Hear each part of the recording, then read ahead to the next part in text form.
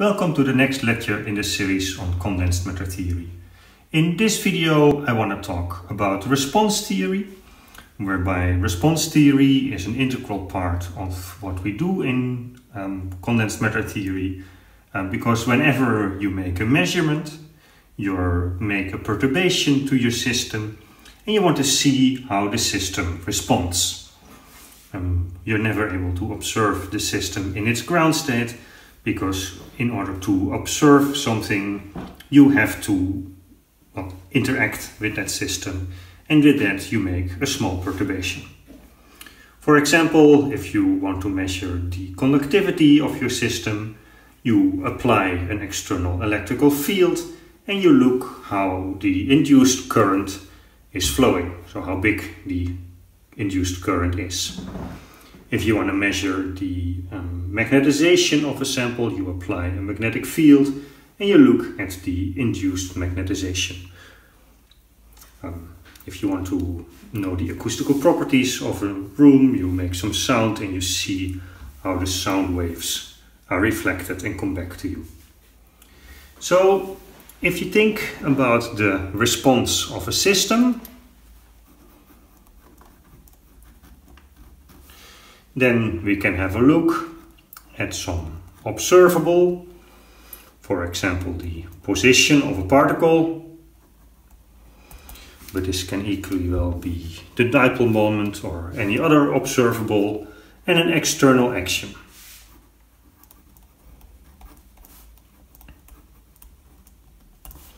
This can, for example, be the force on a particle, such that you see how the position changes as a function of the applied force. But this could also be an electrical field, and then you look at an induced dipole moment or any other external action that one can apply. Now, if we want to understand how the system responds by this external action, we can first of all realize that the response at time t, you can easily think of the position of a particle at time t, can only be influenced by the forces at earlier times. So your particle is not going to respond before you put some action on your system. In order to express x of t in terms of f of t, we can use a Volterra series.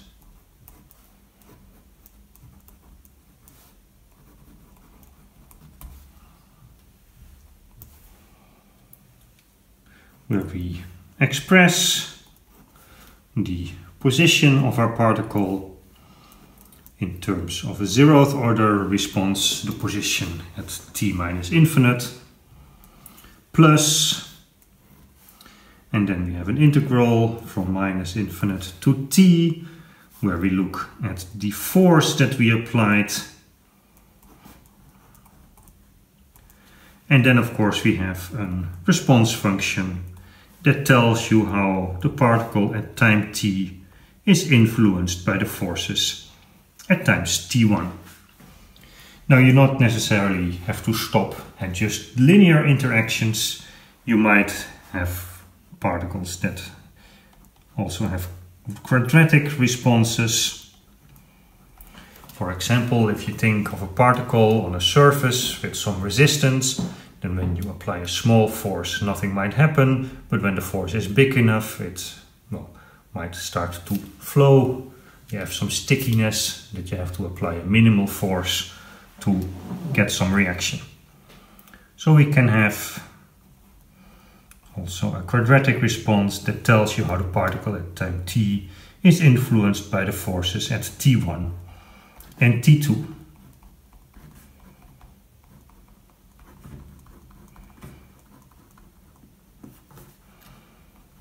Etc.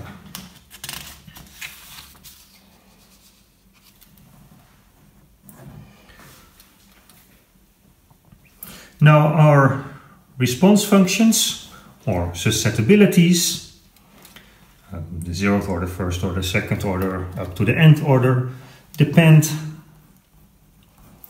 on the time that we measure and then the times that we applied the forces.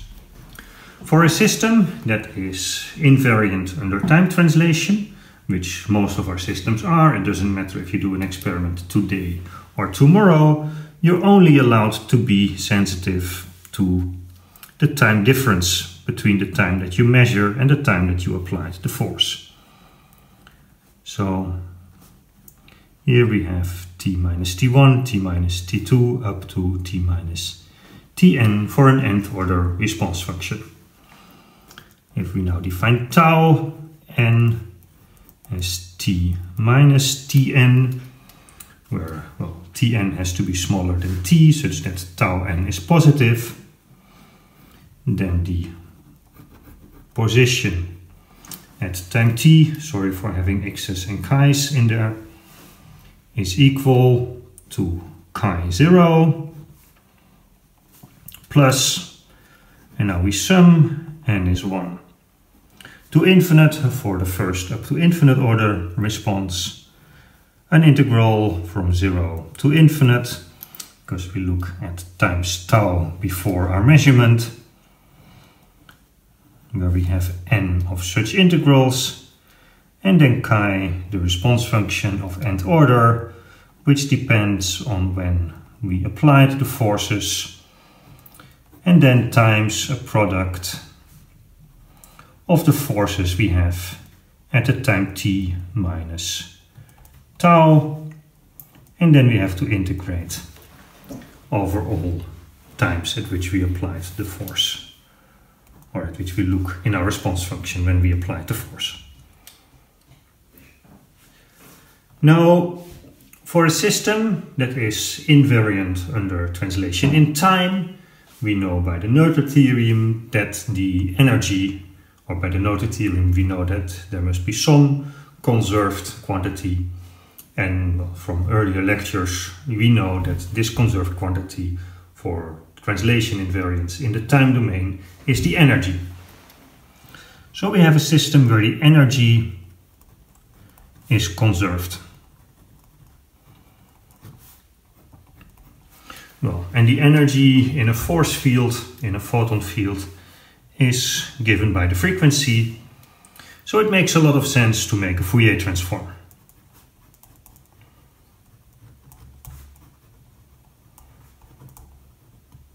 And see what happens in the frequency domain.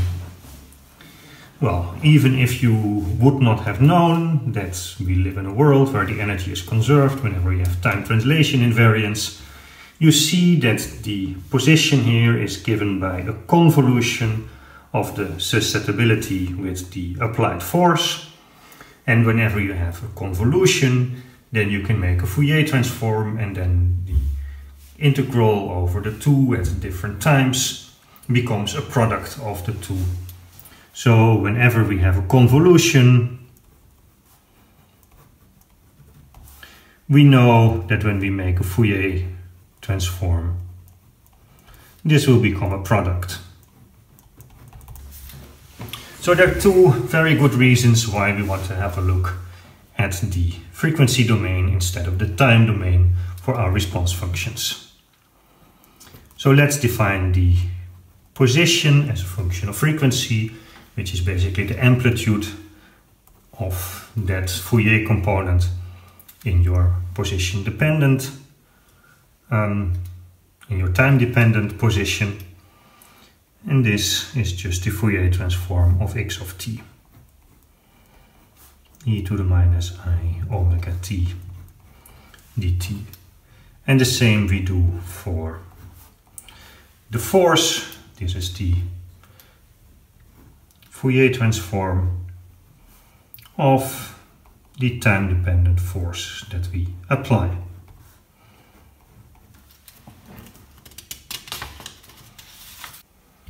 So with these two definitions of the position in frequency space and the applied force of the frequency as a function of the frequency, we can now make a Fourier transform of our position as a function of time expressed with the use of response functions.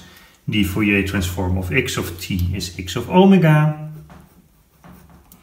and that is equal to, and now we have first the Fourier transform of chi0 minus infinite to infinite, chi0 e to the minus I omega t dt,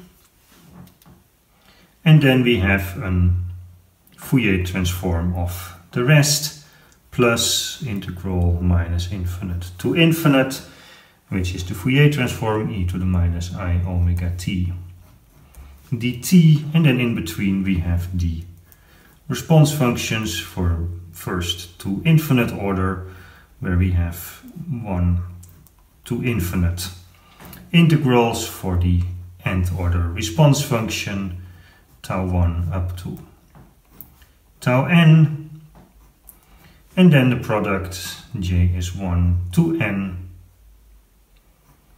f, the force of time t minus tau j, times the infinitesimal delta tj.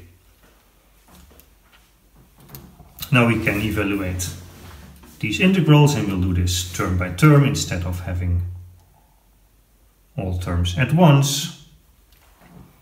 So for the 0th order term, this is the Fourier transform of a constant, and the Fourier transform of a constant gives you a delta function, so that is 2 pi chi0 delta of omega. Then if we focus on the 2nd order or the 1st order term, we have the integral minus infinite to infinite of e to the I omega t. Then we have n is 1. So that's an integral, and we're going to change our boundaries now from minus infinite to infinite, and we are integrating d tau 1.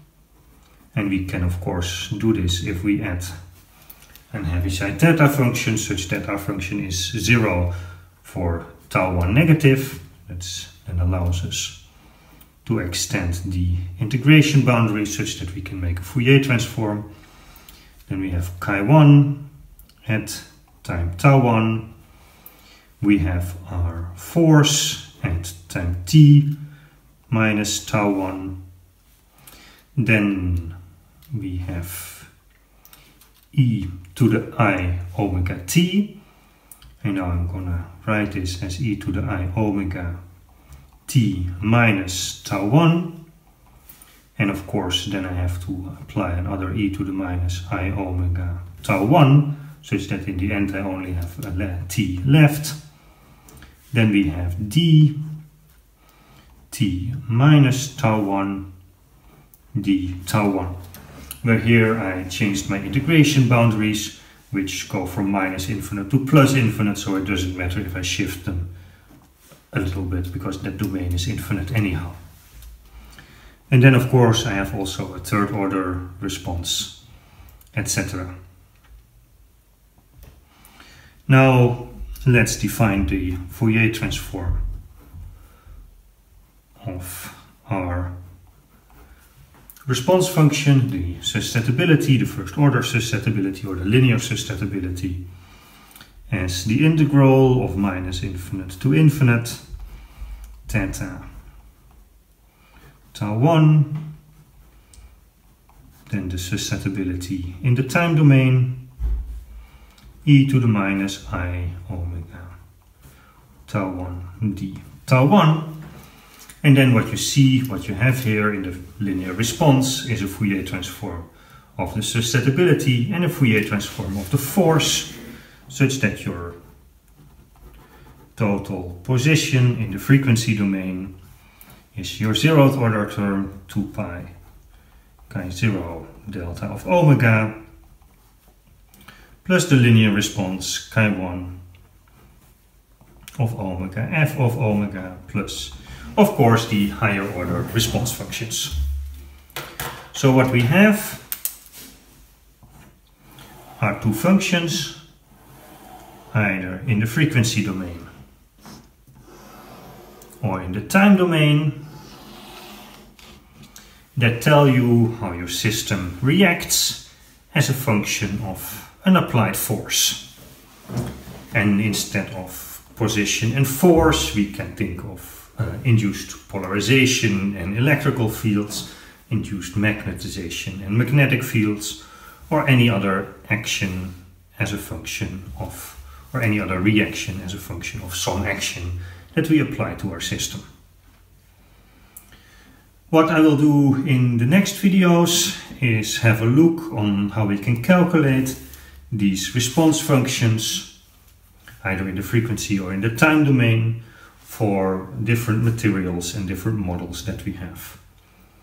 I will first do this for two very specific models. I will have a look at a classical harmonic oscillator and at a quantum system where I will take a hydrogen atom where the electron is in the 1s orbital and we put on an oscillating electromagnetical field, so light, and see how the system reacts. And we'll derive the response functions for that, the linear susceptibility, and we'll show that they are very similar or basically equivalent in the form if you either look at a classical system or at a quantum system. And we will then generalize this to see the expectation value of some operator as a function of an action given by some other operator, and see how we can calculate in general the response functions of our systems. For now, thank you very much. We'll see each other later. Stay healthy.